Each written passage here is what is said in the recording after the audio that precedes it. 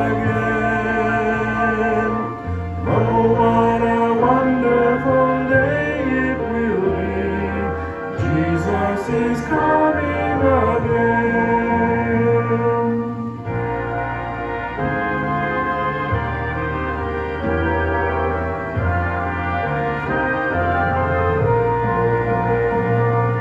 Forest and flower exclaim, mountain and meadow the same, all earth and heaven proclaim, Jesus is coming again, coming again, coming again. Maybe morning, maybe noon, maybe evening, and maybe soon. Coming again, coming again. Oh, what a wonderful day it will be. Jesus is coming again. Standing before him at last, trial and trouble are past.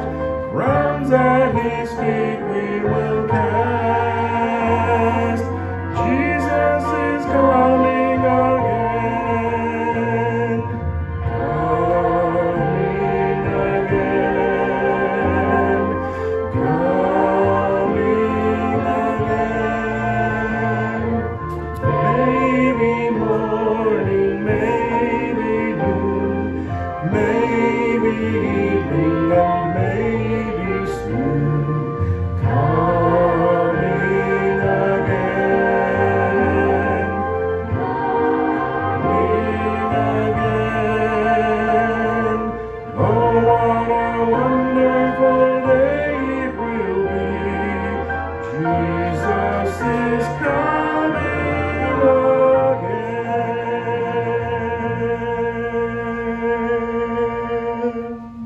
If you have a Bible with you this morning, I would invite you to turn to the 6th chapter of the Gospel of Matthew. We're going to look at verses 9 through 13 this morning. Prayer in Matthew chapter 6. 2 weeks ago, we had prayer in James. Last week, we had prayer in John. And this week, we're going to have prayer in Matthew. Each one is different, and yet they all tie together, teaching us about prayer, how important it is, helping us to understand why, helping us to realize that we need to pray, the power of prayer, many things. And so may this morning we learn more yet about prayer from Matthew's Gospel in the words of the Lord Jesus himself, because that is what we're looking at this morning. In Matthew chapter 6, beginning with verse 9, this is what it says. After this manner, therefore, pray ye, Our Father, which art in heaven, hallowed be thy name. Thy kingdom come, thy will be done in earth as it is in heaven. Give us this day our daily bread, and forgive us our debts as we forgive our debtors. Lead us not into temptation, but deliver us from evil. For thine is the kingdom, and the power, and the glory forever. Amen. The words of Jesus, teaching us about prayer. Many times, this is called the Lord's Prayer, but it is not the Lord's Prayer. We should understand that it is not the Lord's Prayer. We call it that, and yes, I suppose there is some reason for calling it that. I understand that. But it is not the Lord's Prayer. It is the Lord's model prayer. It is His teaching us how to pray. It is His giving us to pray like this, after this manner. That's what He said, after this manner. Pray like this. He is teaching us how to pray. He is teaching us about some of the things that we need to incorporate in our prayer life and ministry. It is an example, teaching us how to pray, but not the words that we need to pray over and over and over all the time. It's a framework upon which we can build a prayer life, a pattern, if you will, on how we might learn to pray. Should every prayer be uttered in just this way, just like this? No. Because if we uttered every one of our prayers just like this, we would be amiss. We would be failing in many ways. These are but basics. These are but things that we should incorporate in our prayer life. There are elements which speak to whom we are going to pray, to the faith that we have and to whom we pray, to our trust into whom that we are going to pray, to our dependence upon whom we look, to our needs which we want to present before He whom we have come to, and to our praise of Him in whom we have believed. And our prayers are taken up and offered before Him by the mediator, the Lord Jesus Christ. Our Father, God is my Father. As a believer in Jesus Christ, He is your Father. Incorporate together as the congregation of God's people, as Christians all over the world, He is our Father. Our Father, is He not? Yes. By right of justification, by right of adoption. When we came to that moment in life when we understood that we were sinners in need of forgiveness, and we came to the presence of the Lord Jesus Christ and asked Him to forgive us of our sin, to cleanse us from all unrighteousness, and we would proclaim that we would accept Him as Savior and Lord of our life. In that moment, God became our Father. Our Father. That's what Jesus is emphasizing here. We are praying to our Father. Not mine alone, but to all who bear the name of Christ. To all, no matter where they are, what generation they are, what their circumstances is, it makes no difference. If they are born again in Jesus Christ, God is our Father. If you go back to chapter 5, verses 1 and 2, you'll see that Jesus is teaching the disciples, and He's teaching the multitudes that have come to hear Him, come to experience Him. This whole passage from 5, 6, and on is the Sermon on the Mount. And so Jesus is teaching His disciples, and He's teaching the multitudes that have come to hear Him about prayer in this particular instance, in these particular verses of Scripture. Part of His teachings are truly a part of the Sermon on the Mount. The God of heaven is the believer's Father. The believer's Father. That's where He dwells. He is our Creator, yes. He is our Redeemer, yes. But isn't it much more wonderful and much more precious that we can call Him Father? Isn't that word much more comforting, much more a blessing, much more, it just brings some warmth into our lives. He's our Creator, yeah, He is, yes. And He's our Redeemer, yes. But when He becomes our Father as well, that intimate, joyous relationship that we have with God in fellowship, coming to Him in prayer, acknowledges Him as the source of our power, as the source of our blessings. Our Father, which art in heaven. Who art in heaven? Whichever way you read that. In Paul's writings in 2 Corinthians chapter 12, Paul says, I knew a man once who experienced rising to the third heaven. Are there three heavens? If there are three, do you have a particular one you want to go to? Well, in the mind of man, the first heaven is usually described as the atmosphere above the earth. The second heaven is described as that realm out there where the sun, the moon, the stars, and the planets and all those things abide. And beyond that, the third heaven is where God dwells. Now that may seem a long ways away, folks. But it ought simply to help us to understand and to comprehend that the God whom we worship is sovereign. Distance means nothing to Him, for He is as close as your heartbeat, as close as the whisper of your prayer. Distance means nothing to Him.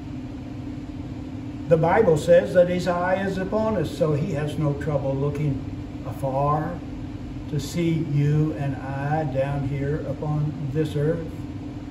And He hears our prayers, so His hearing, He doesn't need a hearing aid, a cheap one or the most expensive one.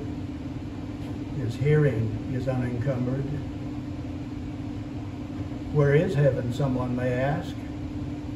If I got a global map, a universal map, preacher, could you put your finger on heaven and show me where it's at? No, I cannot. I cannot. But I don't waste my time worrying about it either. You see, God says in His Word, it's there. It's where He dwells. It's where His throne is.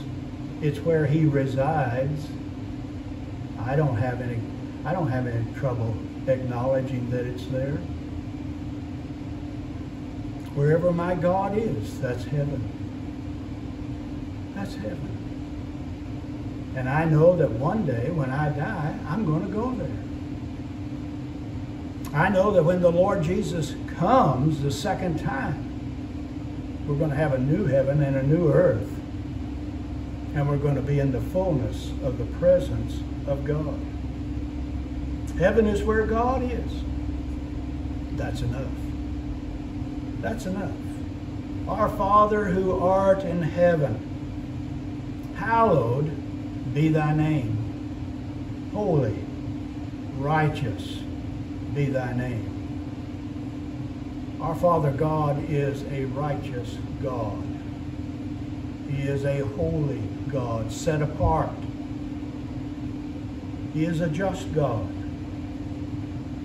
You know, we often hear God's name used in different ways, and they are unpleasant to the hearing of a believer, are they not?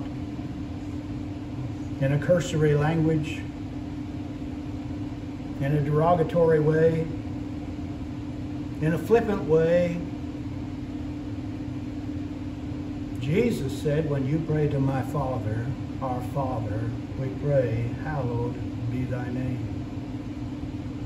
We ought not to use God's name in any other way. There is no place for it to be used any other way in the mind of God. Hallowed means set apart from all others.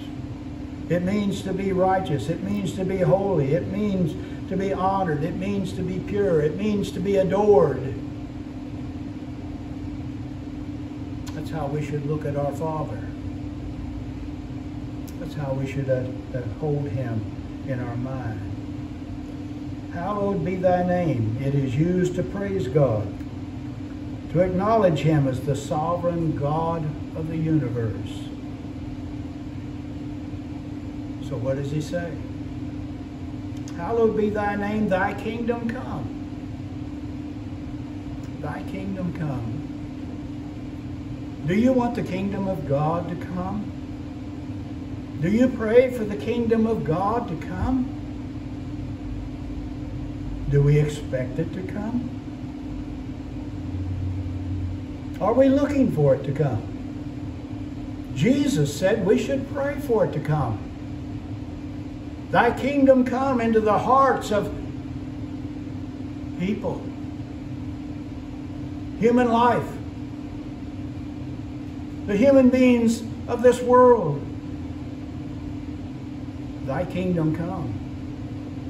When God resides in the presence, in the heart of men and women, young and old, thy kingdom come.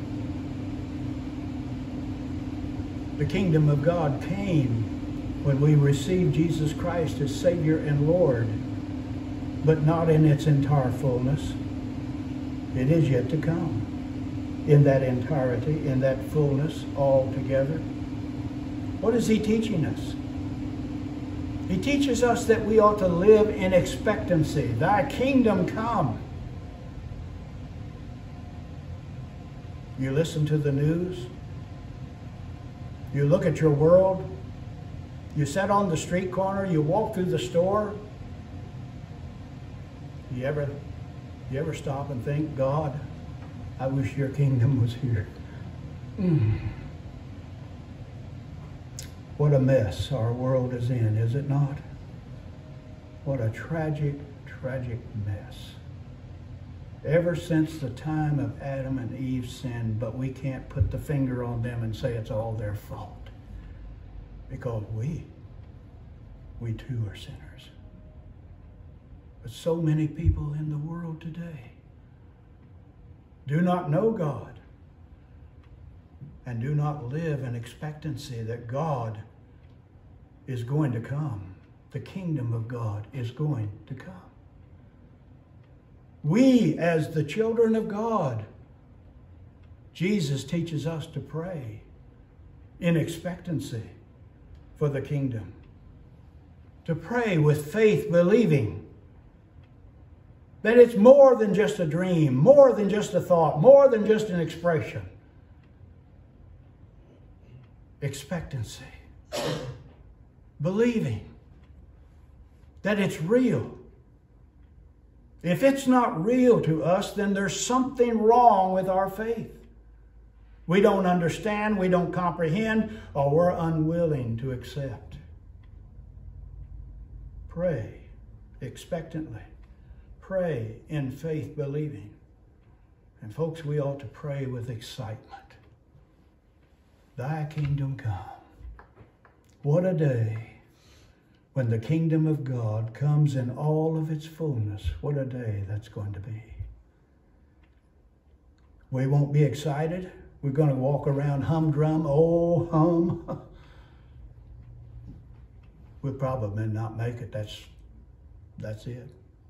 If that's the attitude that we have. Excitement.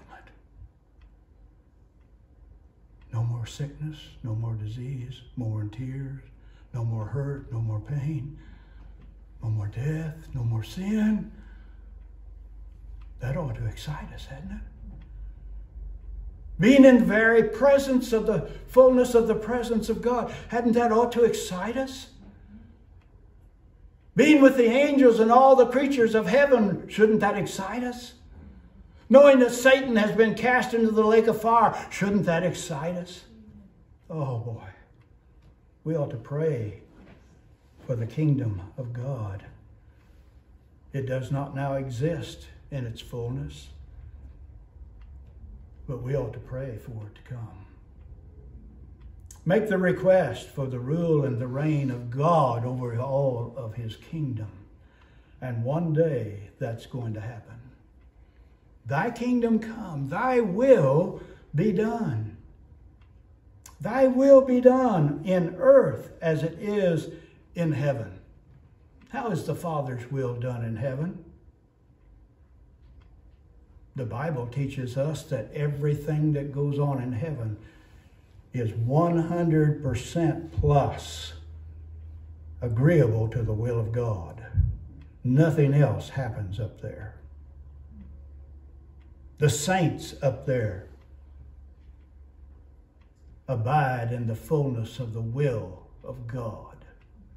The angels abide in the sense of the fullness of the will of God. The heavenly creatures up there abide in the fullness of the sense of the will of God. And that old rascal called Satan abides in the fullness of the sense of the will of God. Oh, Satan comes before God. Yes, he does. He might be up there right now trying to point his finger into God's face and say, looky down there, Jerry, or Joe, or Tom, or Susie.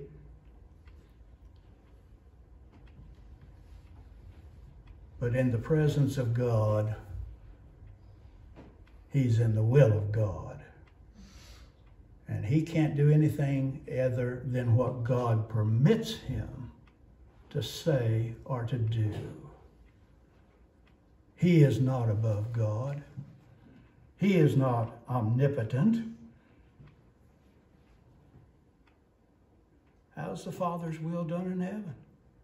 Everything is done according to what he permits. Thy will be done in earth as it is in heaven. If we make that part of our prayer, then we must be submissive to the will of God right now, right here, while we live down here upon this earth. Isn't that what he's teaching? Thy will be done on earth. That's where we walk. That's where we live. Thy will be done. We must be yielded. We must be surrendered. We must be given over to the lordship of Jesus Christ. Ought we not? It is an absolute. Not our will. Not somebody else's will. But God's will. And only God's will. How are we going to know what God's will is? It's right here. That's why we're always encouraged to read and to study God's Word, because it tells us what his will is for life. We are to pray that God's will be done on earth, and it's desperately needed, is it not? Desperately needed. Give us this day our daily bread. Give me, give us our daily bread. The daily substance of food, yes. The necessities of life, yes. You remember in the Old Testament, while they were on that 40-year walk, Israel cried out for bread. God gave them bread, didn't he? Manna. What's this stuff? But it tasted good. But you know what? When God gave them manna, he also gave them a word of instruction. He said, you go out and get enough for today. Don't go out and try to gather up for tomorrow so you can sit in the shade. Get enough for today. Don't gather up for tomorrow. What's he teaching those people? Same thing he's teaching us. Give us this day. Are you guaranteed for tomorrow? Absolutely not. We make plans for tomorrow. We make plans for next week. We make plans for next year. I didn't make a mark, did I? You know, I have no guarantees of tomorrow. I only have the guarantee of the present moment. Give us this day. We are to live one moment, one day at a time. And we may not even make it all the way through this day. The appointment that we have with God may be over sometime yet before this day ends. So God, help us to take one day at a time. One day at a time. The bread, the necessities of life. Sometimes we want the desserts first, huh? Oh, I like dessert. I like cherry pie. I like homemade ice. There's a lot of things I like in the dessert bunch. But he didn't say pray for desserts. He said, give us this day our daily bread, the substance of things that we necessarily need. Not necessarily what we want or what we desire. God didn't say, I'm out to spoil you, although he spoils us with his blessings of abundance all the time, does he not? We are dependent. Give us this day. We are dependent upon God. Whether we think about it, whether we realize it, whether we accept it or not. Can you add hair to your head? Can you add height to your stature? No. We are dependent. Can you add time to your life? No. We are dependent upon God. Give us this day the necessities of life. And forgive us our debts, and as we forgive our debtors. What is debts? Debts is sins. Forgive us our sins. The seeking of forgiveness for our sins, sins of admission. This is what I have done, God, and I'm sorry that I have done it. Sins of admission. I said something, I thought something, I desired something. I looked wrong with my eyes. I listened with my ears. I did something with the sins of admission. And there are the sins of omission. Things that I should have done, but I did not do. Forgive us our debts as we forgive our debtors. Though forgiven initially, we still have sin in our life, do we not? Yes, we do. When our words and our thoughts and our desires and our actions, even our neglect of duty, doesn't measure up to the will of God, it is sin. And we need to seek the forgiveness of God. We have no right to seek God's blessing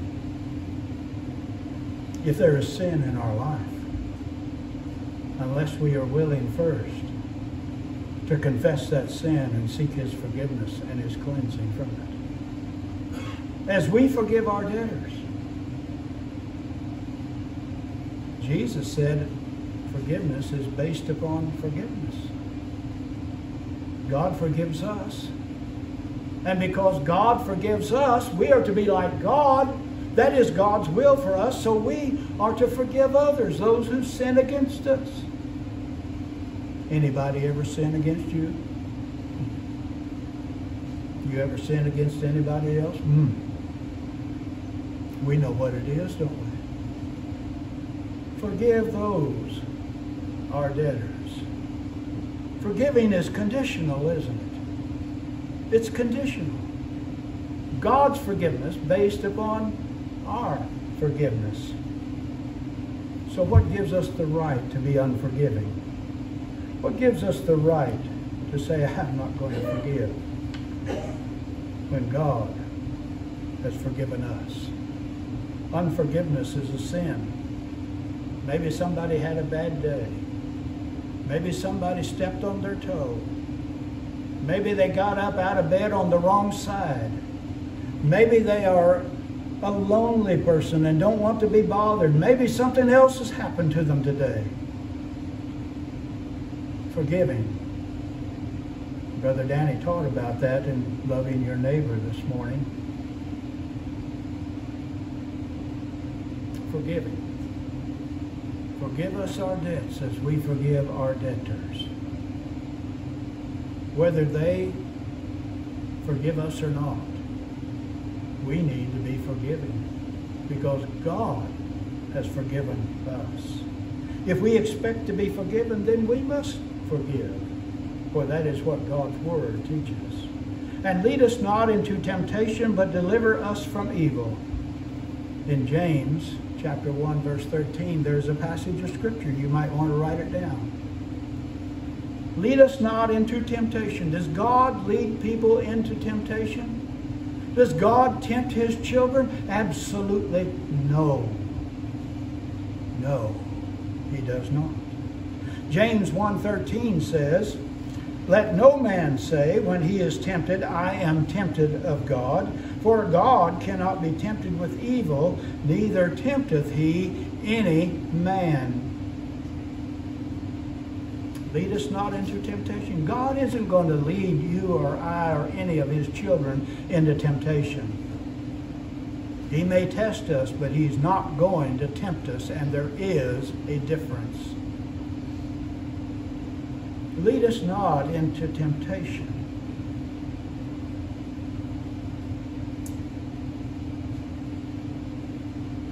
To lead a man or a woman, a Christian, a child of God into temptation goes against everything that God stands for.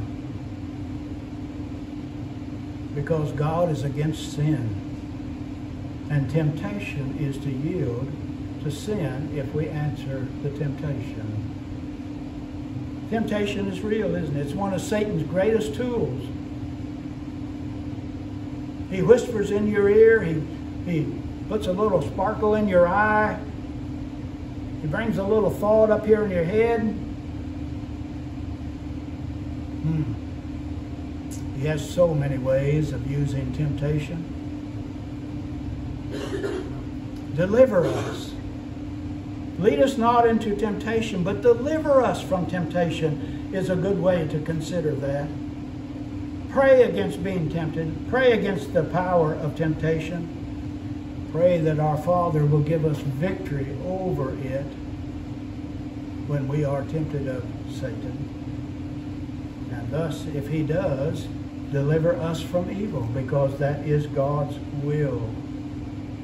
He will deliver us from evil, from the evil one. Who is the evil one? That is Satan, isn't it? Deliver us from the evil one. Lead us not, deliver us from temptation, and deliver us from evil, the evil one. In Romans chapter 8, verse 31, if God be for us, who can be against us? You know, it really doesn't matter who's against us, because God is sovereign. There's no one like Him, is there? Deliver us from the evil one. He's no match for God. He is for us. So we need God's help. Paul wrote in Ephesians chapter 6, put on the whole armor of God. All of the armor of God. And then, for thine is the kingdom and the power and the glory forever. It may or may not be in the best old manuscripts. If it's not to be found there, it might have been added. But it is considered a part of the Word of God, whether it was or it wasn't. The kingdom of God. Thine is the kingdom. All of this is God's. He created it. It's His. And He is the ultimate authority. He is the supreme ruler. Thine is the kingdom and the power. There is no power that matches His in this universe. Closest thing to it would be Satan, and Satan doesn't even begin to match the power and the authority of God. For thine is the kingdom and the power and the glory. God is glorified through His creative world and through His people. These are words of praise. They're words of thankfulness. They're words of worship. They're words of adoration. They're words of honor. They're words to consider for God, who has done and is doing and is going yet to do so much for his people. And then he says, amen. So let it be. So let it be. So be it. I agree with God. If we agree with God, then we're going to strive to live as God calls us to live, are we not? We're going to agree with what God teaches us in his word. And we're going to try to honor that day by day, moment by moment. The Lord's Prayer, it's the Lord's model prayer, teaching us yet more about how to incorporate and why we need to incorporate some things in our prayer life, how important they are.